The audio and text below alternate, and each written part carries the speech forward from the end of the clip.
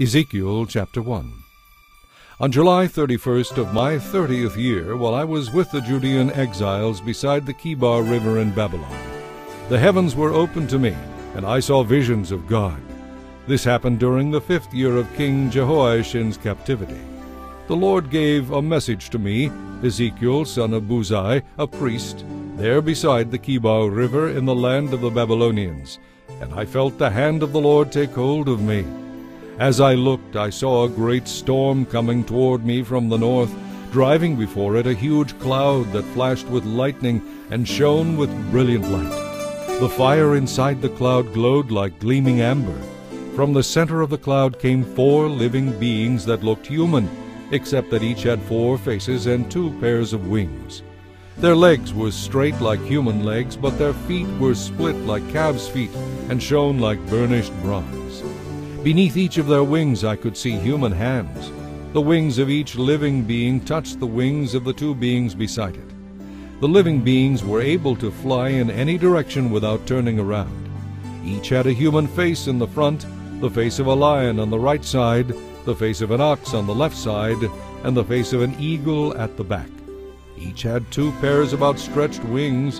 1 pair stretched out to touch the wings of the living beings on either side of it, and the other pair covered its body. They went in whatever direction the Spirit chose, and they moved straight forward in all directions without having to turn around. The living beings looked like bright coals of fire or brilliant torches, and it looked as though lightning was flashing back and forth among them. And the living beings darted to and fro like flashes of lightning.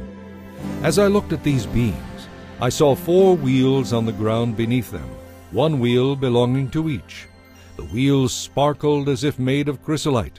All 4 wheels looked the same. Each wheel had a second wheel turning crosswise within it. The beings could move forward in any of the 4 directions they faced without turning as they moved. The rims of the 4 wheels were awesomely tall, and they were covered with eyes all around the edges.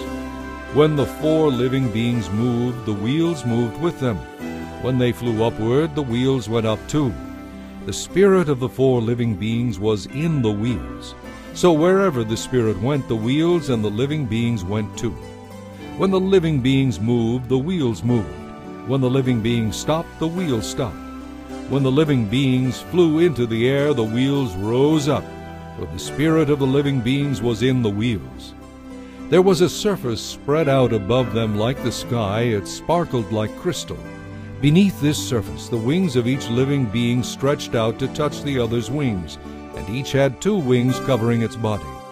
As they flew, their wings roared like waves crashing against the shore, or like the voice of the Almighty, or like the shouting of a mighty army.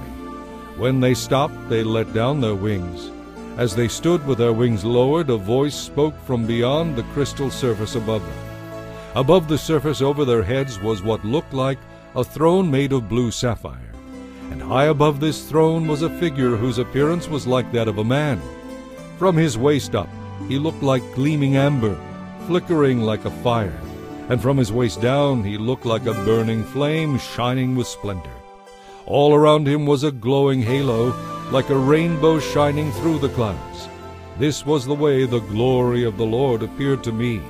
When I saw it, I fell face down in the dust, and I heard someone's voice speaking to me.